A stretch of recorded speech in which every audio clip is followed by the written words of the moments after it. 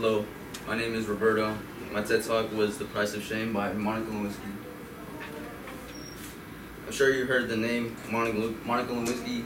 We've been talking about her all day. So she became the first story to ever break the internet when tapes were leaked confessing her love for the President of the United States, Bill Clinton.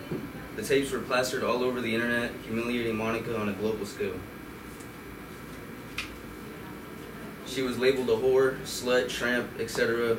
She was one of the first cases of what we call cyberbullying today.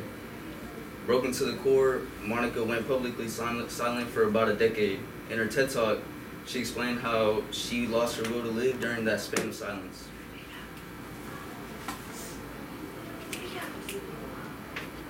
By 2010, technology and social media was revolutionizing.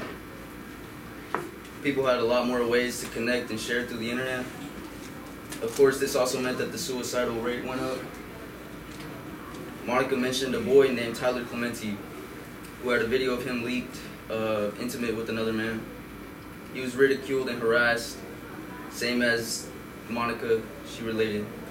A few days later, he jumped off a bridge to his death.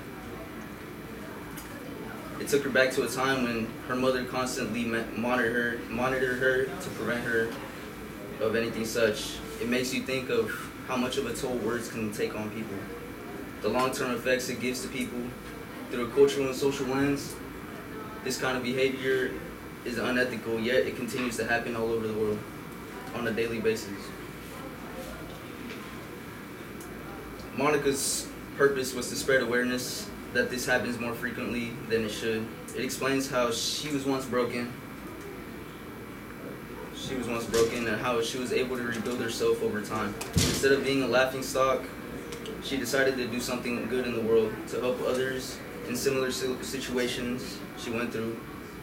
She wanted to get a master's in social psychology and earn the title of a sociologist. Do I believe this speech is biased? A little.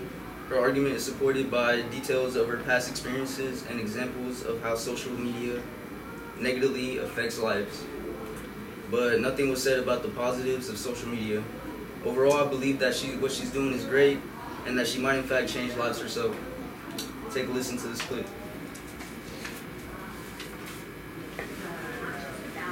Saving myself. Anyone who is suffering from shame and public humiliation needs to know one thing. You can survive it.